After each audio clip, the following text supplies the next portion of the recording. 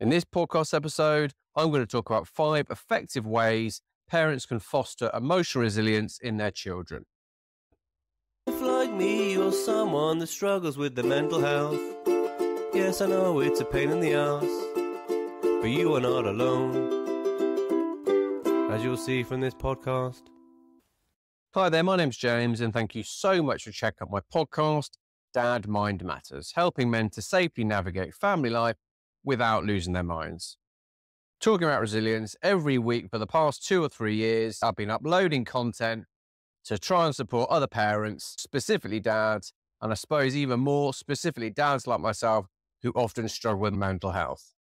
If you want to try and help me beat the invisible force field that is the Apple Podcast algorithm and would feel kind enough to listen to as much of this podcast as possible, even if you let it run while you nip off for a wee, that would be hugely appreciated. Right, that's enough preamble of me asking you to do stuff. My first suggestion, how you can help your children to build emotional resilience: encourage open communication. So make sure you always listen actively, as opposed to doing what most people do, which is basically just listening until it's their chance to talk. Actually listen and make sure your child feels heard and understood by giving them your full attention, especially when they express their thoughts and feelings. In the modern world, where we all seem to be completely losing our ability to concentrate for more than 3 seconds, the absolute gift of someone giving you their undivided attention is about as rare a commodity as you will get. Also, make sure to normalize emotions. Teach your children that it's absolutely okay to feel sad and angry or frustrated. And when they feel these extremes of emotions, make sure you show that by validating their feelings, especially without judgment. This will help them to understand that emotions are actually just a normal part of life. And the idea of trying to go through life happy all the time is completely unrealistic and actually not very helpful. And the third element at this point, model expressive language. Make sure that you model the language and the behavior that you want to see in your children. So use emotional language in everyday conversations. If your kids see that you're happy to talk about your emotions and be honest about your vulnerabilities, that will only empower them to do the same. And the second way for parents to help make their children more emotionally resilient: teach them problem-solving skills. So what exactly do I mean by this? When your children face a problem, try to guide them towards a solution as opposed to just solving it for them instantly. If you can guide them through the process of finding a solution rather than just solving it for them, you will have taught them a valuable life skill. You can do this by asking open-ended questions like, what do you think you could do? Doing this is going to encourage them to start doing critical thinking, and it's also going to really empower them when they realize that actually they're much more capable at solving their own emotional problems than they realize. And I think it's always important to reframe situations. Instead of something they're going through at school which might be making them feel emotional, instead of saying this is a good or bad situation, it's just a situation. It might be more challenging, but it doesn't make it a bad situation. And you can actually explain to them the people in life who face the most adversity end up becoming the most skillful and resilient human beings. You can do this by encouraging them to brainstorm. If you help them to brainstorm different solutions, weighing up the pros and cons of each option, this process is going to build confidence in their ability to handle all challenges.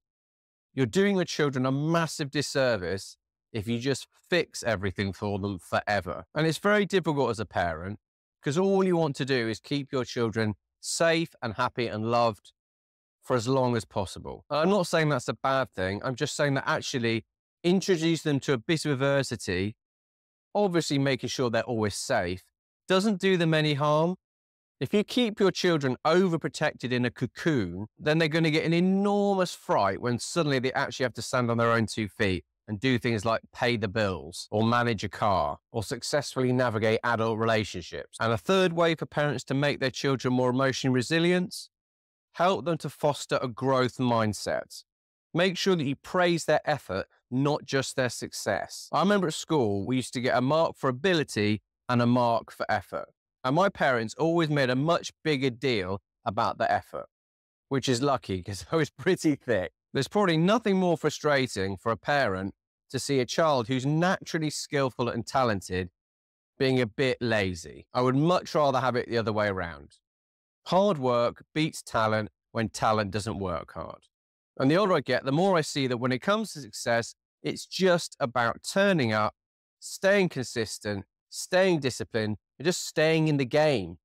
If you stay in the game longer than everyone else, you're going to win the game. The guys I train Brazilian Jiu-Jitsu with, who train 4 or 5 times a week, might not be as naturally skillful or athletic or strong as the guy who turns up pretty sporadically, but it's no surprise that when they end up rolling with him, they smash him because they just continue to turn up and work on their craft.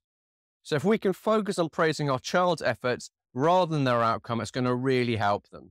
This is going to teach them that persistence and hard work are really valuable, regardless of the results.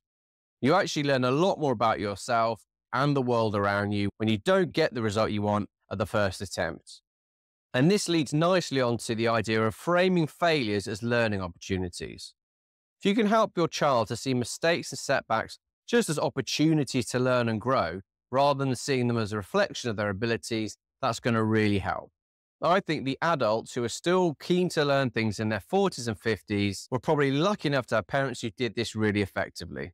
And the fourth way for parents to make their children more emotionally resilient: cultivate self-compassion. Teach your children to have positive self-talk, but limit the chances of them getting bullied at school by telling them to do it in their own mind as opposed to out loud.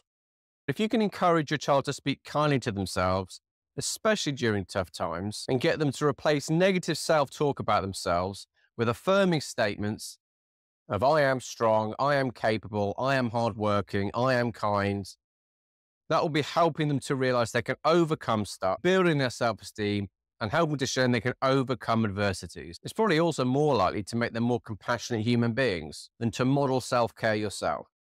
If you show your child how to take care of their emotional needs by embracing and practicing self-compassion yourself, that's going to be a really effective way to get them to look after themselves. Let them see you taking breaks. Let them see you asking for help. Let them see you being kind to yourself. I'm just going for a nap because I'm a bit tired. Just going to go and meditate in the garden for 10 minutes and feeling a bit stressed out. Just going to go and make up a ridiculous ukulele song to put in a podcast. I know I've already had a chocolate biscuit today, but I just fancy another one, and I deserve it. And a fifth way for parents to make their children more emotionally resilient: promote healthy relationships. You're going to get a lot more emotional support by like-minded, positive people around you who are on your side than reading a book about it. One of the main reasons that we're living through a loneliness epidemic is that we are spending less and less time in the face-to-face company of other people. If you can encourage your child to build and maintain healthy relationships with their friends at school, with family members, with other positive adults in their life, this will really help them. Strong social connections provide emotional support. And make sure to teach your children empathy. If you can help your child develop empathy by discussing others' perspectives and feelings, role-playing scenarios, or discussing characters and stories, can be a really effective way to practice this skill. Hello, mate, are you okay? You can have an ice cream now, but then that means no pudding. Yes, that's fair. Good negotiation skills. These 5 strategies, when consistently applied, are going to significantly enhance your child's ability to manage stress, adapt to change, and bounce back from adversity, which in turn will make them more emotionally resilient. I really hope you got something from this podcast. And if you feel like being super awesome and want to leave me a review, that would be massively appreciated. I hope wherever you are in the world, you're okay. Take care. Hey, Dad, here's a word from our sponsor. Do you miss having something interesting to read in those very odd 5-minute breaks from the trench warfare that can be family life? If so, check out www.swifthalf.com. Sign up to their newsletter for jaw-dropping news, some light-hearted nonsense, exclusive offers, and guides.